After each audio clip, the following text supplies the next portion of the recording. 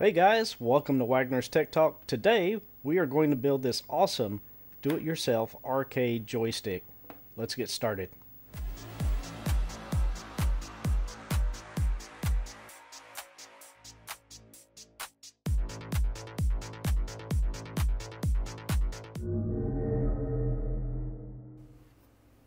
We're going to start out by opening up this acrylic panel.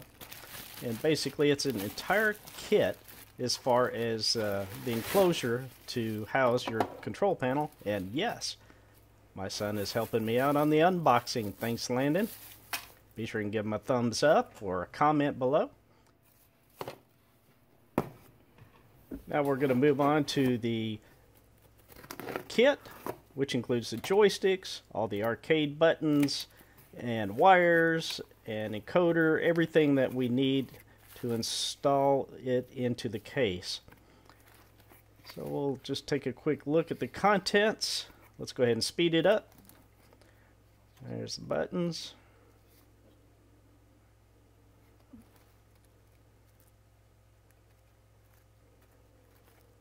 There's the ball for the joystick. Wires. The encoder.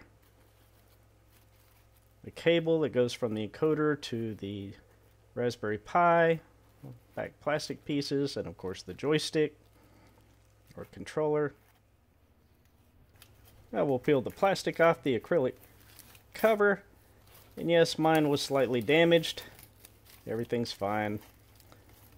Got it taken care of with the seller, so no problem. We'll take the plastic off the bottom side.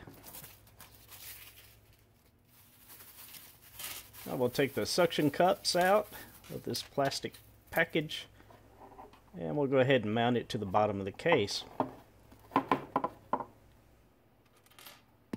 You may want to put this on at the beginning of your build. I chose to.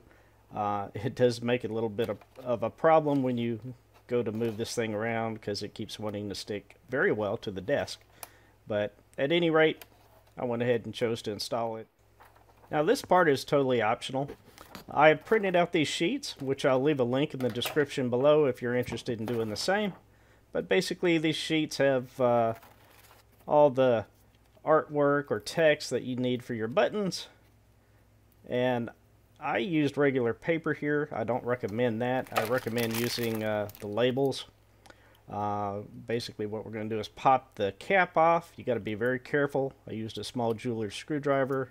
Pop the cap off and take the pieces that I cut out and stick it to the inside of the button.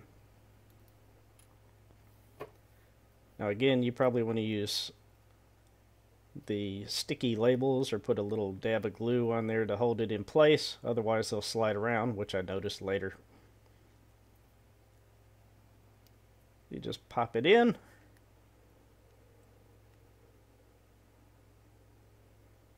Yep. We'll put it into the button and it just kind of snaps in. You may have to apply a little bit of force to get it in. There we go. And everything's good. Now we'll go ahead and install the button into the case. The top panel, we'll screw the back piece in to secure it. You want to make sure that you line up the words or artwork that's on the button and then tighten it down. And of course right here is a reference sheet that comes with the printout, so you can see where the buttons go. It's just a recommendation. You can set it up however you want, but I went ahead and kept it similar to the Super Nintendo layout. You just screw these little pieces on and tighten it down. This part takes a little bit of time, but it's not that bad.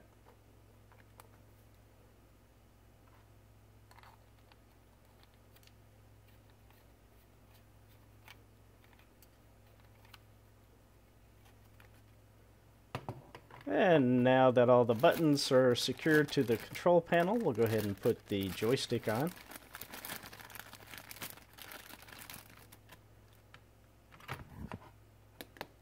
So just kind of figure out where the holes line up, and then we'll go ahead and put a screw through it. And go ahead and put the nuts on to secure it. Do that for all four, each corner.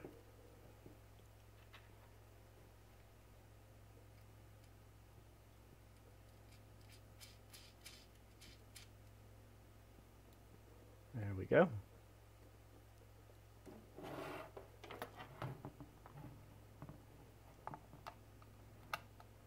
We'll go ahead and tighten it with a Phillips head screwdriver. And we'll go ahead and put the little cover in for the joystick.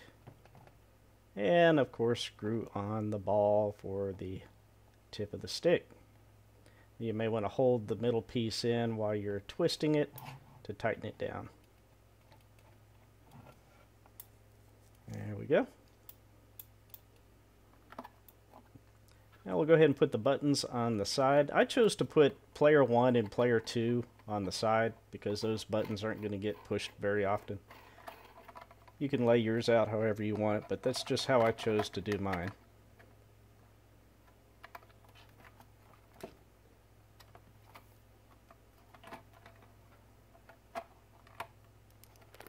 And after you do that, now it's time for the wiring. Now if you look real closely here, you'll see it makes a little crown picture. The red wire goes in the lower left of the crown, the yellow on the top, and then the other two are just the black wires or ground wires. Now if you get a different set of buttons than what I have here, which again I'll put a link below on exactly what I used here, but in the case where you can't find them or it's a different layout, take a close look at the manufacturer's layout in the sheet that they sent you. So I'm going to do the same thing here. Red wire in the lower left of the crown picture that's etched into the bottom of the button, and then put in the ground wires. And you just repeat this process for all the buttons. Pretty easy.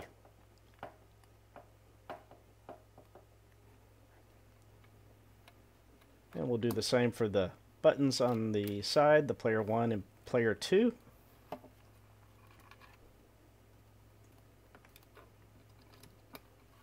Now here's the USB encoder, and what we're going to do is take all the wires and plug them in. This is where the USB cable gets plugged in. That then goes to the Raspberry Pi. And now we're just going to go through each of the individual wires and just plug them in, just like that. Might have to apply a little pressure there to make sure it's secure. There we go. And we'll go ahead and fast forward through all of these and go ahead and plug in all the buttons. It doesn't matter which port that you plug it into on there, as long as it's, you know, on the right hand side here. Go ahead and plug them all in. Like so.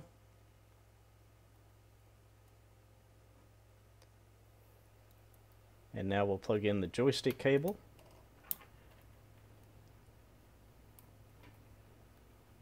Like so. Then we'll plug it into the encoder,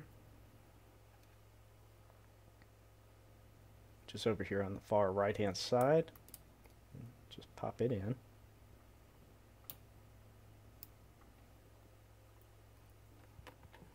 And we'll do the same for the other two buttons, player 1, player 2, on the base of the case.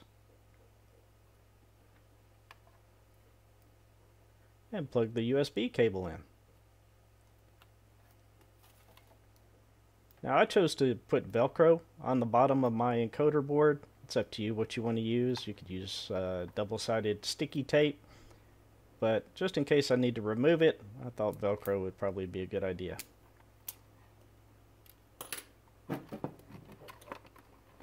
So now we'll just affix it to the bottom of the case.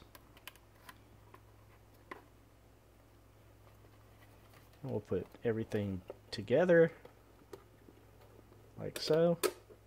We'll go ahead and put the screws in. And once we do this, well, we're pretty much done.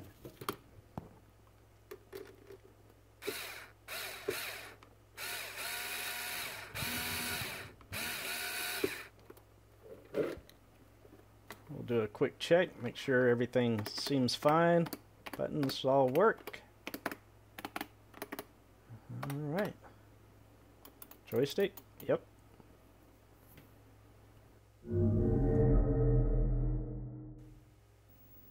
It's now the moment of truth. Okay, here we have a RetroPie case. I'll put a link up above where you can take a look at that if you're interested.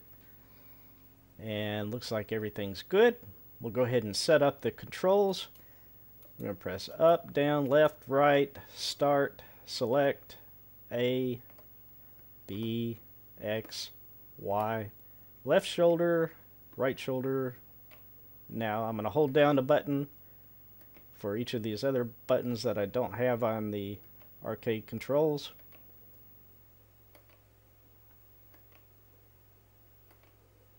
Until we get to the hotkey. Once we get to the hotkey, I'm going to hit the select key and just press a button, and now our controller's set up. Alright, so now let's test it out. This video was captured on a MyGeeka video capture device, plugged directly into the Raspberry Pi. I'll leave a link up above if you're interested in learning more about that. But one thing I want to mention is it's hard to play 4-way games such as Miss Pac-Man, Pac-Man, Frogger, or so forth on an 8-way controller. And the way I corrected that particular issue is I attached a device that was 3D printed and designed here at Wagner's Tech Talk that makes switching between an 8-way and a 4-way very easy. This is what it looks like. So basically you just take these little plates or little inserts and you can switch between an 8-way or a 4-way or even a 2-way. So it's pretty cool. Anyway, I'll leave a link in the description below if you're interested in that. And that completes our build. Everything was successful. The games play wonderfully.